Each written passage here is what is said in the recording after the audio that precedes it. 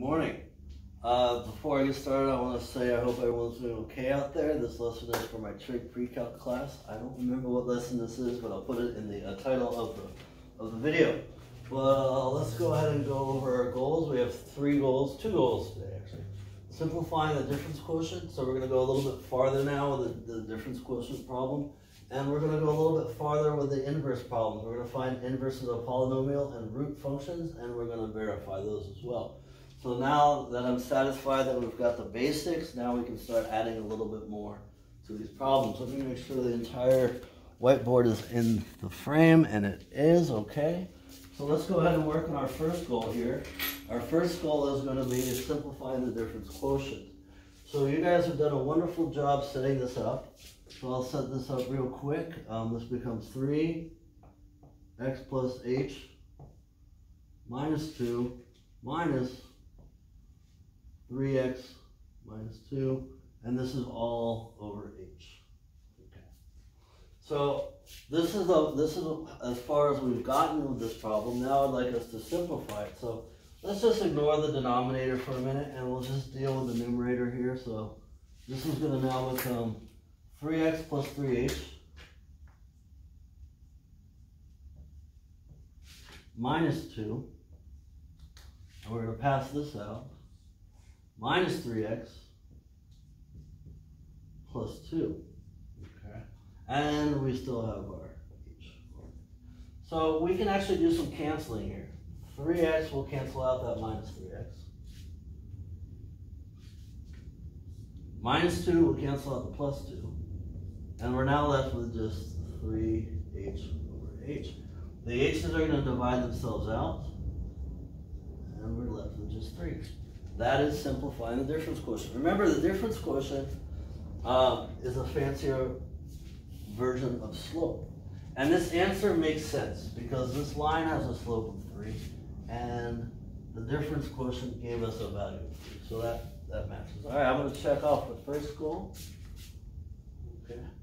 I'm going to move on now to finding inverses of a polynomial and root functions, and we're going to talk about verifying. All right, so remember, when we are finding an inverse, what we have to do is we have to switch the x and the y. So I'm going to write this as x equals y plus 2 plus 3. All right, and I want to isolate this y squared. The whole number exponent makes this a polynomial function. So I subtracted 3 to both sides, minus 3,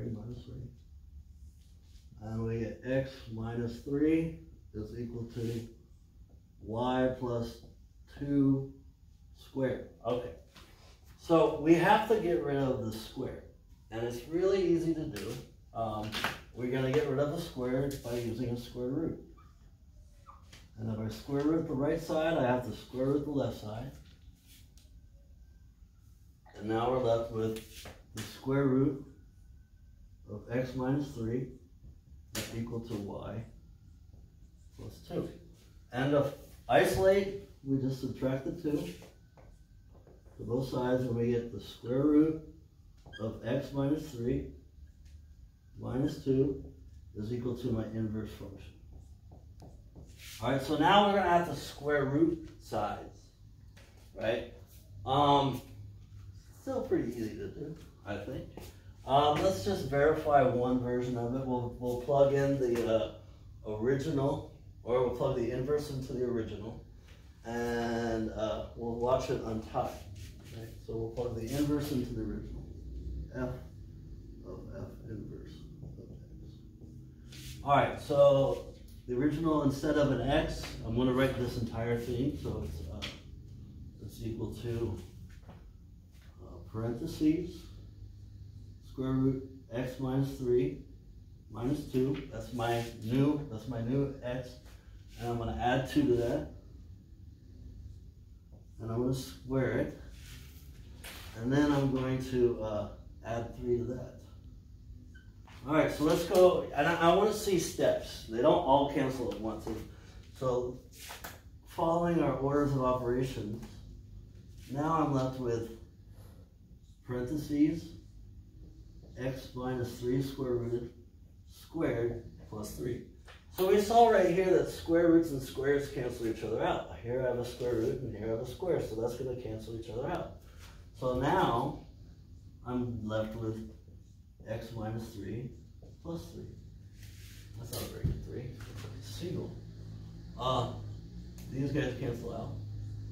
And I verified that I do in fact have the inverse. So I found the inverse of a polynomial and I verified it. This second version, we're starting out with a square root problem. And again, to get rid of square roots, you square. So let's just go through the process. I switched to the x and the y, so this becomes x equals the square root of y plus 4 plus 5. So I minus the 5 to both sides. And I'm left with x minus 5 equals the square root of y plus 4. Right? So we saw multiple times that squares and square roots cancel each other out.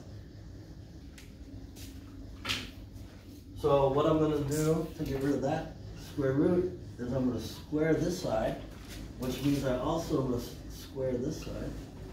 So now we get x minus 5 squared is equal to y plus 4. I subtract away the 4, and I get x minus 5 squared minus 4, and that's equal to my inverse. I'm going to run out of whiteboard here, so I won't be able to verify it, but let me just go through in my head. I plug this into this. It's getting loud out here too. I plug this in, the 4's will cancel, then I'm left with a square and the square root, those cancel, and then I'm left with a minus 5 plus 5, that cancels, and I'm just left with my x. So it appears to me that that's going to solve it for me. So right now we're only going to deal with squares and square roots. We'll see shortly how to deal with cubes and cube roots and nth power and nth roots. But this is our lesson for today. So again, I hope everyone's doing okay out there. Have a good day. Bye-bye.